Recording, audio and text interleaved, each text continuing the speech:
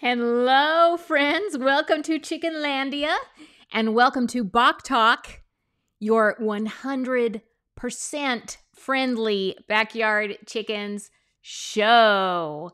I am your host, the president of Chickenlandia. I'm a backyard chicken educator here in the Pacific Northwest. Today, we are going to talk. Let me do that again. I'm just like, I'm going too fast here. Today, we are going to be talking about saving your chicken from heat stress. And I really don't know if there's anything that's just more scary than discovering that you have a chicken that is really not doing well because they've just gotten overwhelmed by the heat. And I know that when there are these heat waves, it can really make us feel like just so out of control and powerless in these situations to help our chickens. And for me, I feel like I have to watch them all day just to be sure that they're not getting like super stressed out from the heat. So first, we're going to talk about what we can do to avoid problems when we have heat waves. And then I'm going to share an emergency plan that I put together. This is something for you to do if you find a chicken that is in distress because they've gotten overheated. So, you can just take some notes or make some mental notes or save this podcast so that you can return to it later if you really need to. Today, I actually don't have a submitted listener question. I usually answer a question that's been submitted to my website. I don't have that today because I just didn't have anything that fit today's show, and I thought it was really important to do this show right now. But if you want to submit a question to Bawk Talk and possibly become chicken famous because I answer your question on my podcast, then you can go to my website, welcometochickenlandia.com. Go to the contact section, and you'll see there's a little drop-down menu, and there's an option that says ask a chicken question. So you can go in there and submit your question. Please understand that I cannot get to every question, and I certainly don't get to them in a very timely manner. Like sometimes it takes me weeks to get back to you. So if you have an emergency, it's best to do some research or, go to my website, see if I have any videos about it.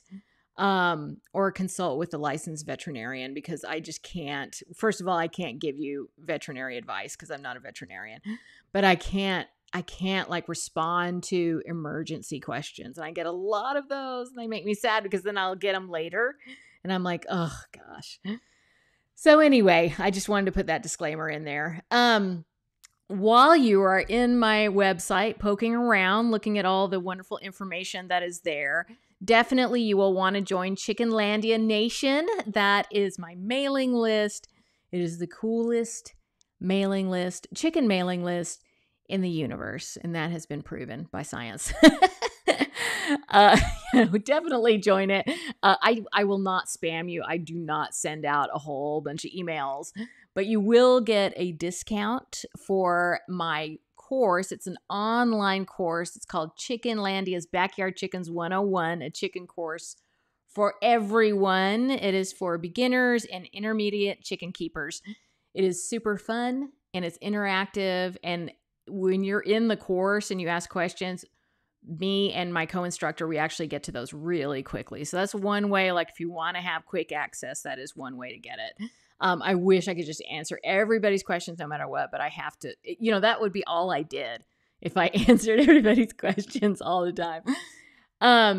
So I hope to see you there. I hope to see you in Chickenlandia Nation.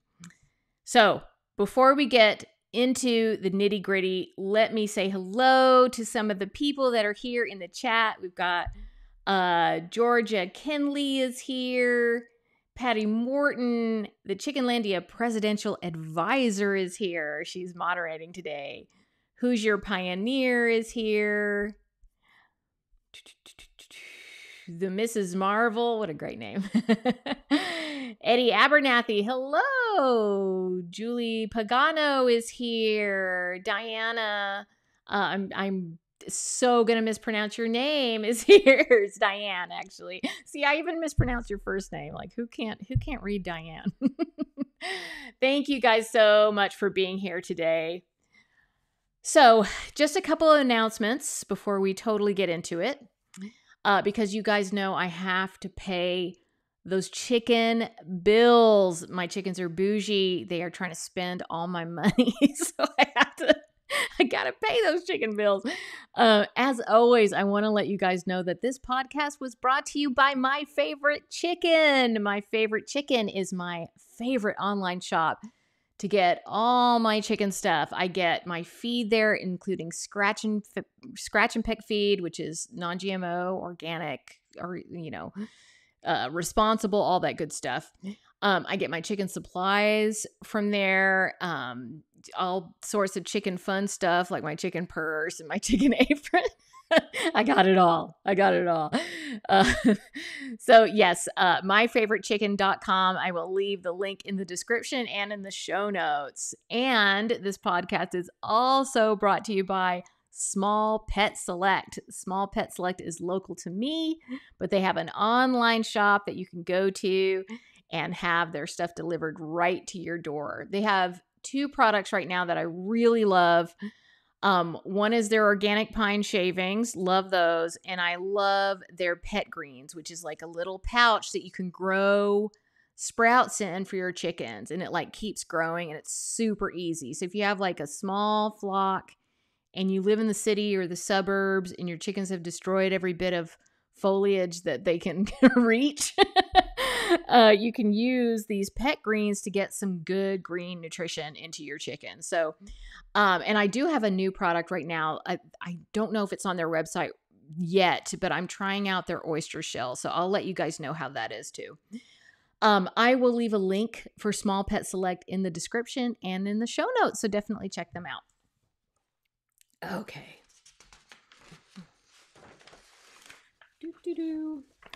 I'm drinking my apple cider vinegar water today. Every day I become more and more like a chicken.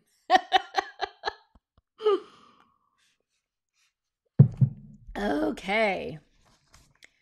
I am so glad that summer is here. I really miss, I used to live in Texas and we would have these long summers. It was hot as Hades.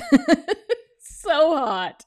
But we'd have these long summers and we would go swimming, we'd go to the lake. It was really it just changes the culture when you have more summertime in your life.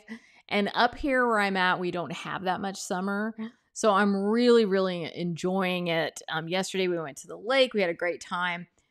But one of the scary things about when it gets hot up here is that 2 days ago, it was 60 degrees.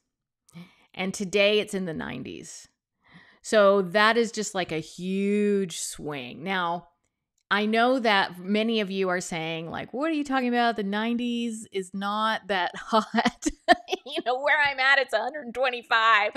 And I understand. Like I said, I used to live in Texas. I also used to live in I lived in Tucson, Arizona. I lived like further south of Tucson, like in the desert. I lived there for a few months. And it gets so hot. It is like, oh gosh, it's like, I don't know. It's like being on, what's the planet that's like closer to the sun? What is it? What's closer to the sun? Mercury. Yeah. I think, is it Mercury? It's closer to the sun. Oh gosh, I'm not an astronomer. Anyway, it's hot in those places. But and especially if you don't have heat hardy chickens, like if you're in those places, it can get really dangerous. But what is the most dangerous for a chicken is when the temperature takes a big, makes a big change. Either it takes a big dive and all of a sudden it's like really cold, or it gets really hot. So because it was like in the 60s 2 days ago and the next day it was in the 90s, that is stressful on a chicken. So that is why I'm like, even where I live, even though it's pretty mild here, I have to keep an eye on things like that. And I have to take precautions because not all my chickens are like particularly heat hardy. I don't have only Mediterranean breeds back there. I don't have only light breeds back there. Actually, I don't have I have one heavy breed back there, but she's pretty heat hardy. So when I say back there, I mean in Chickenlandia, in my chicken yard. You're like, what, behind you? No. So, I mean, that's why I talk about, that's why it's important to keep an eye on that. And that's why I'm saying it's hot and it's dangerous, because of that big swing up from the lower temperatures the other day. And of course, if you're like in a hotter climate and you don't have, especially heat hardy chickens, the extended days of heat is definitely not a great thing. So let's talk about a few things that you can do to prevent unfortunate scenarios happening due to the heat in your chicken yard. Now, I talk a ton about ventilation. I talk a lot about how it's so important in the winter, because people are like, oh, I need to close everything up. No, it's very, very important in the winter, but it's also super important in the summer. And this is kind of a no-brainer, but I'm going to mention it. You definitely want to make sure that you have enough ventilation, that you have airflow going through your coop. And you may also want to open windows and open doors as much as you can. If possible, you can even leave windows and doors open at night. Now, this depends on if you can still keep your chickens safe from predators, and you'll have to kind of weigh the risks. Like if it would be more dangerous for you to have the windows closed, then obviously you need to open the windows and just take that risk. But you'll just have to like evaluate where you are, evaluate your level of predator proofing, and decide what you need to do. Now, if you can, one thing that you can do is put hardware mesh over your windows, and then you can open them. Like you can secure your windows with hardware mesh. A regular screen is not going to cut it if a predator has all night to try and get into your coop. They'll just rip through that. And if you can't afford hardware mesh, sometimes you can find it used. So definitely look for it. But if you can afford it, at least double up on chicken wire. And of course, if you have a dog or some other type of animal out there that can help, then that would work too. And leave if you have a predator-proof run, then you can leave the door open too if it gets really hot. You just want to make sure that there's lots of airflow through the coop. Obviously, hydration is very important. In fact, I probably should have said that first. It's too super duper obvious, but it is definitely something you need to keep an extra eye on during these summer months. Make sure that your chickens always have clean, cool water. You don't want to have your watering station like in the sun. You don't want like the sun to be beating down on it, because the water will heat up and then they're drinking like hot tea when they should be having something cold. So you don't want to leave it in the sun. Make sure it's in the shade. You can add extra watering stations. Make sure all your chickens can have lots of access to water, including chickens that are low on the pecking order. And instead, if you're doing apple cider vinegar, if there's a heat wave, don't do apple cider vinegar during a heat wave. There's issues with it kind of affecting their calcium levels and stuff. So what you want to do instead is you could supplement some electrolytes, vitamins, and probiotics into their water. And mainly it's the electrolytes that you want during the heat wave. So you can stop and do that for a couple of weeks, but you don't want to constantly be giving them electrolytes. Like you don't want to do it for the whole summer, because that can create an imbalance in their system. So 2 weeks would be good. And if you know how to ferment their feed, and I do have a video, I'll put that in the show notes and in the description, but when you ferment feed, you add hydration to the feed. Obviously, you're using water to ferment it. And that is an excellent way in the summer to get extra hydration into them. So if you never ferment feed, you might want to consider it in the summer, because it's just really, really good for them. So shade. super important. Very, very important. If you don't have a lot of shade, you need to create shade. Okay. You can use tarps, you can use umbrellas, or whatever you can find to create shade for your chickens. And a good tip is to put some sand underneath the shady areas, or you can put like a dust bath, make a little dust bath container and put it in those shady areas, and they'll dust bathe in the shady areas, and that will also help to cool them off. Hold on. My neck.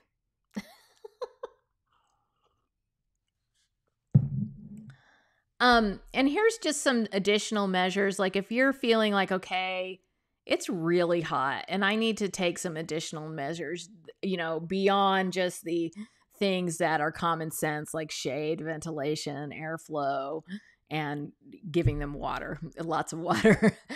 If you want to take some extra measures, then here's a few ideas. Like I said before, offer some electrolytes, vitamins, and probiotics in their water during heat waves. You can add frozen berries or ice to their water. You can, do that throughout the day. They love that. Like I'll put like frozen blueberries in their water and they'll like peck at them and it helps to cool them off.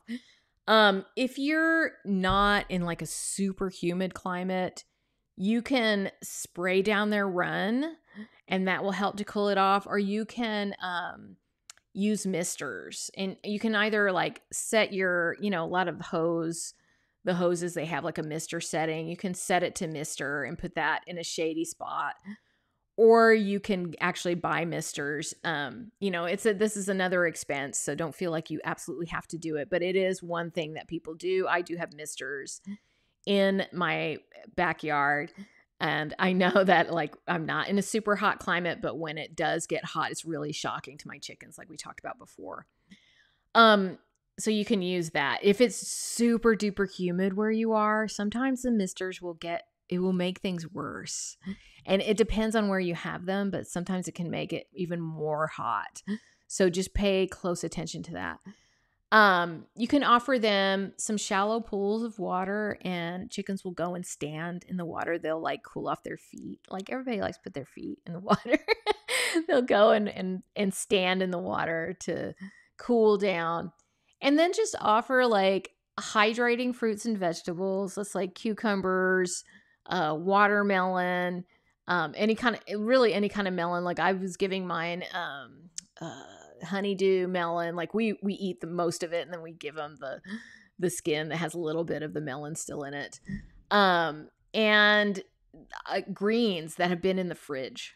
So I will take like lettuce, it's like a hydrating green that's been in the fridge, and I'll give that to them, and that's good to just get hydration in them and cool them off. It is normal, when chickens get hot, they have little things that they do to let you know that they're getting hot, and some of that is normal. Like they will pant, or they will like flutter their throat muscles. They'll hold their wings out to the side. So they might have their mouth open and they're holding their wings out to the side. And that's not necessarily a reason to panic, because that's how they cool off. It's like us, like when we sweat a lot, we are cooling off. So I wouldn't necessarily get like super panicked if I saw them doing that. If they're constantly displaying that behavior, and certainly if they're like, if you can tell that they're struggling, if they are listless, or if they look disoriented, like that's an emergency situation. And certainly if they fall down, that's a big emergency situation. If you're just noticing that they're panting a lot and they seem to be just not handling the heat very well, then just bring them inside and get them hydrated. But if they are disoriented, if they're listless, if they are falling down, then you need to take action immediately, because that chicken is very close to dying from, overheating. So here is the heat stress action plan. Step 1, you bring the chicken inside where it's cool. Step 2 is you will put your chicken on a cool, damp towel. You do not want to put water all over the chicken or cold water or dip them in cold water. You don't want to do that. That's shocking to them. So just put them in a cool, damp towel. And if they're standing, just let them stand on the towel or lay them down on the towel. And then also get another cool towel or a paper towel and just pat down their comb and their wattles and their feet with that cool towel. Okay. And you're just cooling them off slowly and not in a way that's super shocking to them. Offer them electrolyte water. If they're not drinking, then you can take a needleless syringe, and you need to be really careful doing this because it's very easy to aspirate a chicken. Okay. But get a needleless syringe, put some electrolyte water in the needleless syringe, and then you just want to pool a few drops on the side of their beak so it goes in, and they should then, that should stimulate their drinking reflex. So they should drink it at that point. If it's just falling out of their mouth, then you're probably in a really bad situation. But don't give up yet.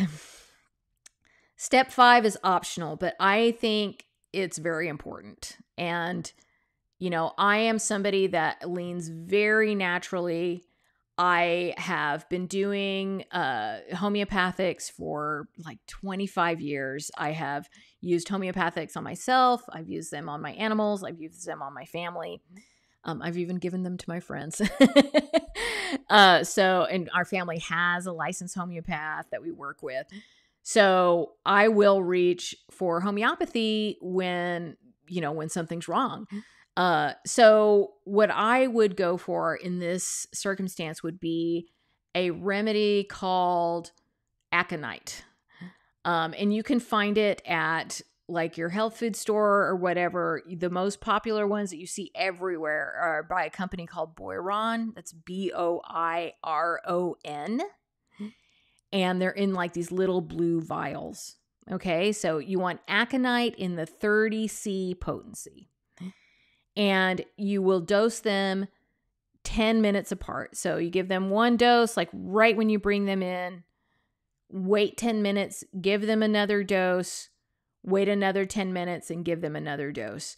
I do have, it's a tad complicated learning how to dose homeopathics.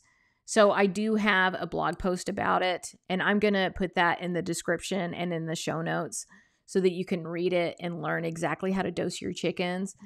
But basically what you would do, this is just a really short explanation, is you would put the aconite into a couple of the pellets into some water. You take the water into a needleless syringe and then just put a drop or two into their beak. And as long as it just lands inside their beak, they may not even have that drinking reflex, but as long as it gets in their mouth, that is a dose. Okay. And you want to do that 10 minutes apart. And the reason I say aconite is because aconite is the remedy that is used for a big shock or a big scare.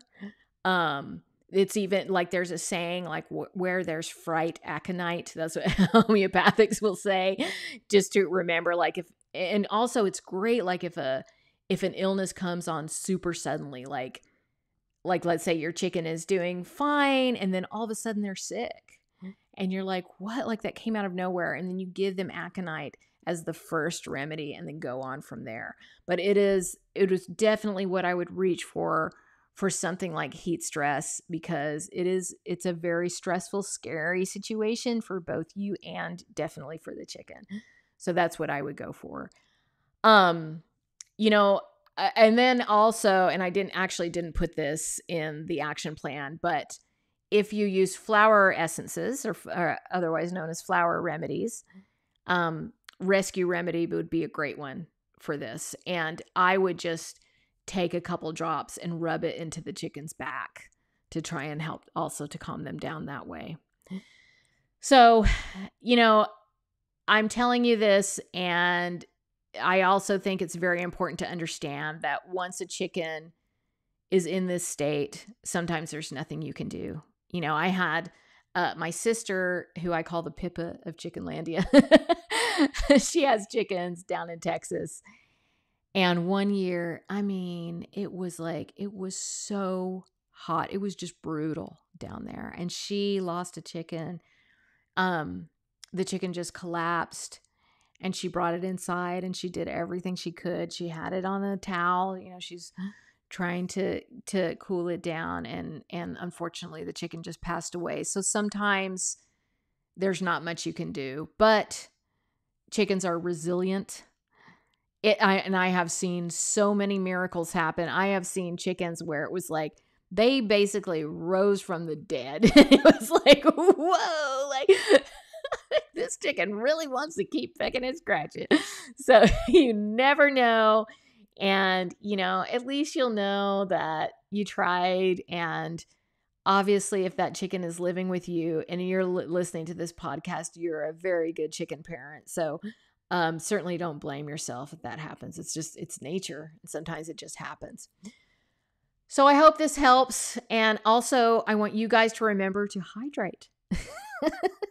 Hydrate and don't let yourself get sunburned. I saw so many college kids yesterday at the lake with sunburns like on their backs. And I was like, oh my gosh, I just wanted to like come up to them and like put aloe vera. So I was like, you're going to thank me for this later. So yeah, definitely you don't want that. Don't get a sunburn, and get yourself some good non-nano sunscreen, non-chemical sunscreen, nothing that would be bad for you or the environment, and get yourself a good hat. Hats are great. So I hope this helps, and stay cool out there. All right, I am going to open up the chat for questions. If you have a question, please type it in all caps so that I can actually see it, because even with these glasses, which are like, oh gosh, so it's backwards. I can't tell which way I'm going. Yeah, even with these glasses, like these are progressive lenses, and I still either have to take them off or go like this. I can't see.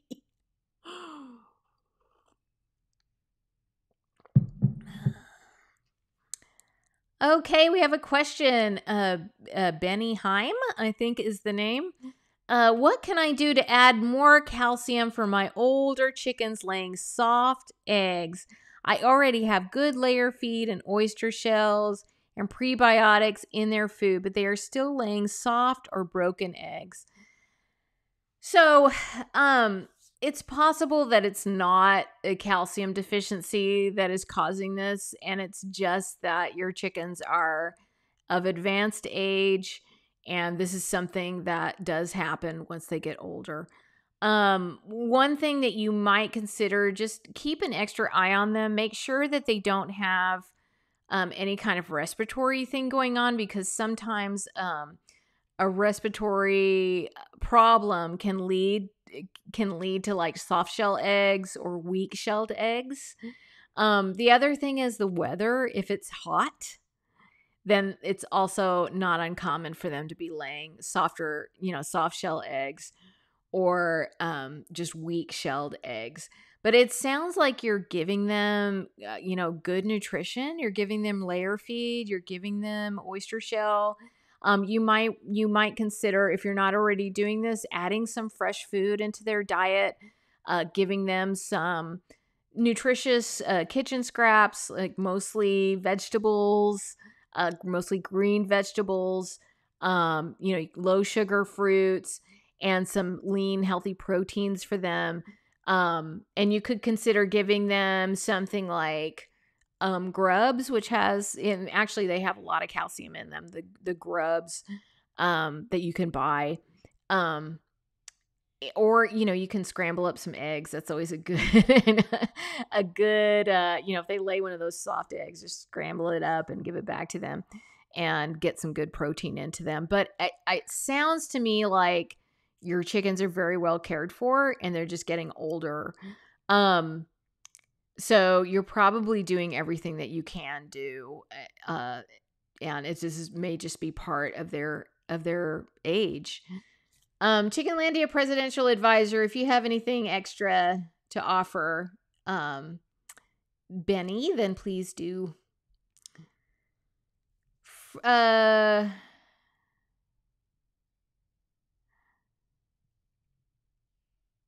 Edith Romo 85. First time broodies in this heat. They have water, but I don't think they're drinking. So they are drinking. They're just not drinking in front of you. So remember, you're the one that goes into the coop and takes the eggs, and they know that. So they are going to be really careful not to get off the nest when you are near. So, and a lot of people get worried. They're like, oh, my chicken's not eating or drinking, but they are. They're just not doing it in front of you. They're being very stealth about it. Now, if you are concerned, because it is a concern that it's so hot and she may not be getting the hydration that she needs, it might be a dangerous situation for her. I would possibly bring a chicken inside and cool them down. You could put them in a crate that really doesn't have a lot of bedding in it. Like, I'll put them like in a dog crate with just a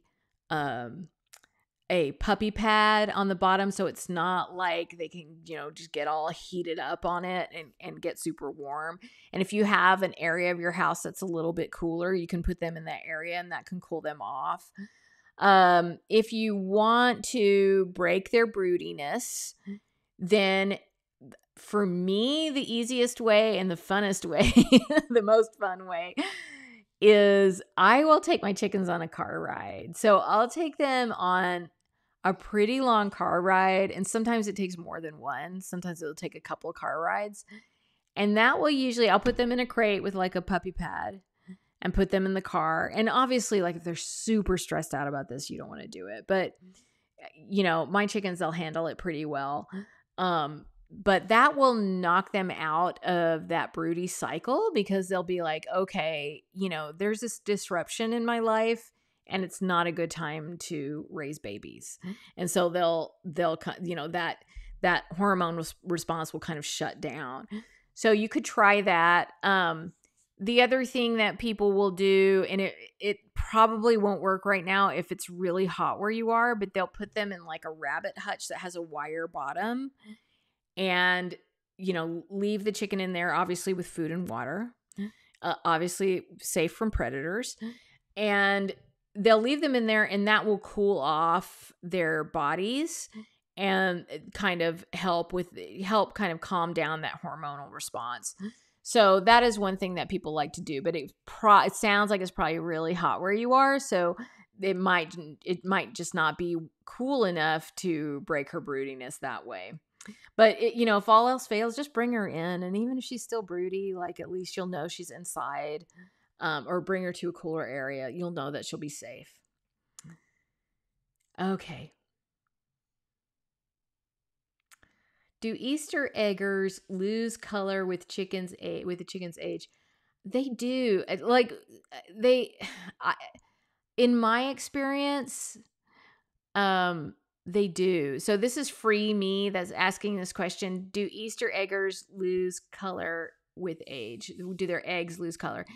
I have found that they fade a little bit, like when a chicken is getting much older, that the color of the eggs fades a little bit, and I think that's relatively normal. Chickenlandia presidential advisor, if you have anything to add to that, please do. Industrial Crows asks, one of my hens has a chicken apron or a chicken saddle. Will this make her hotter? Yeah, possibly it will. If it's super hot, I would take that off of her. And if you need to, if there's a chicken or like a rooster that is causing damage, like feather damage, then you may want to separate them for a little while if you need to take the saddle off of her. But it is possible that she could be getting hotter with that.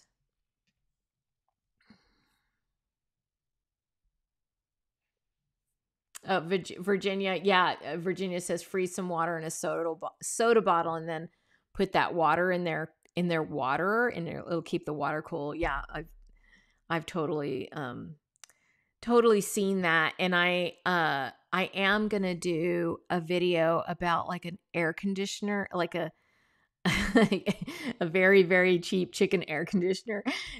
And doesn't involve electricity or anything like that. It's just like a cooler with ice in it. But I have a video coming out about that. Not this week, but next week. But like, even just get like a jug and fill it with water, like an old milk bottle and an old milk gallon jug, and fill that with water and then freeze it.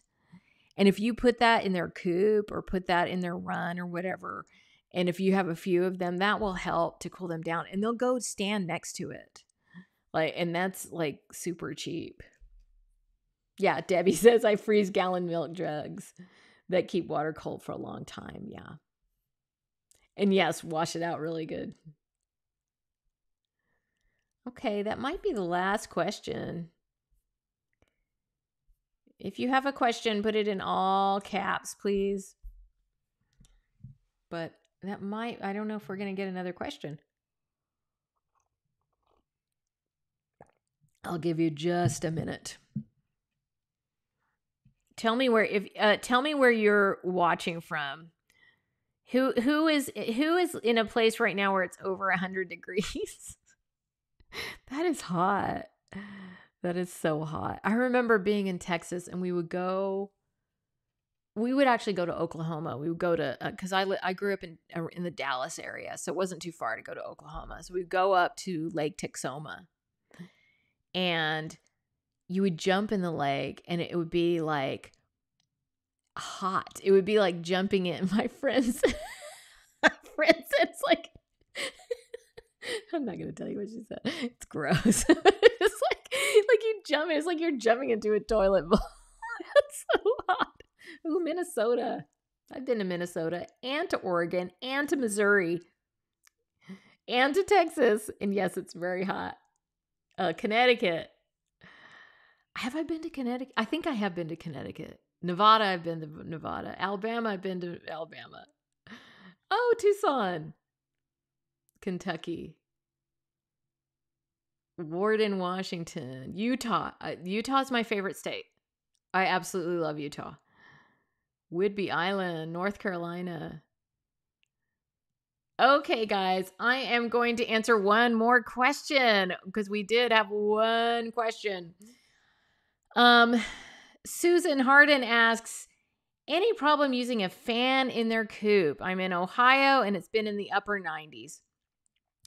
So no, the only issue I have seen with fans is that,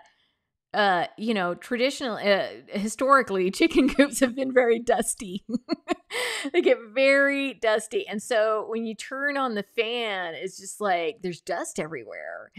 So you need to be careful about placement, like where you put it, because obviously you don't want just to be blowing dust all over the coop. But if you can find a good placement and it improves the airflow, there's absolutely nothing wrong with doing that. And in fact, it could be great. If you can swing it, I don't see why it would be a problem. And you could even put like, a bottle of frozen water in front of the fan, and then there you've got your air conditioner. So there's that. And yeah, I don't think there would be any problem putting a fan into your coop.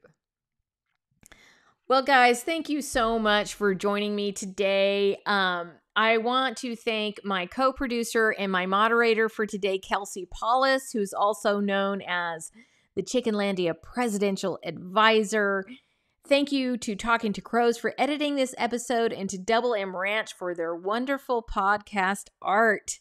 If you enjoyed this podcast, please remember to rate and review it. If you're listening to this on YouTube, you can just give me a thumbs up.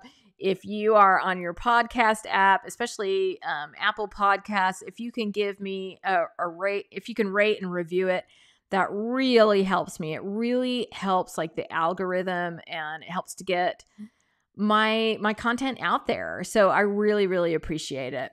But the one thing that I want you to know more than anything else is that you are always welcome in Chickenlandia. Bye. Thanks, guys. Bye-bye. Stay cool.